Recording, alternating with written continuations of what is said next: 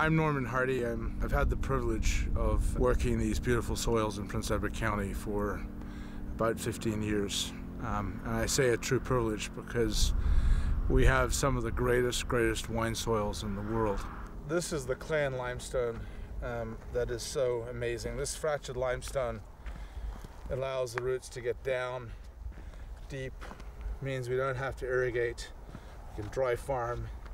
But most importantly, it's the chemical reactions and what the vine draws that makes the grapes so special here.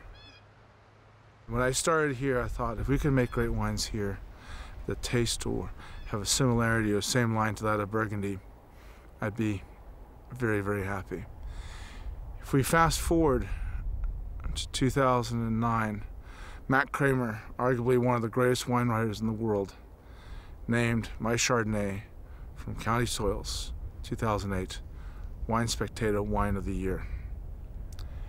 And that was a wine that was made with vines that are 8 years old. We had barely started to realize the potential of these soils, and we are just starting to realize the potential. It really concerns me that these windmills are going to go down, or potentially go down by South Bay. That's an area that remains untapped.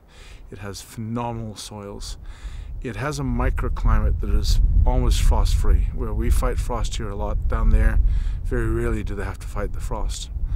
And if these windmills go in, the potential of those soils will never be realized. Burgundy now is a UNESCO World Heritage Site because of the soils. They will never, ever put windmills. They are banned. We can make some of the greatest wines in the world, but if we can't use our soils, we're never going to make them.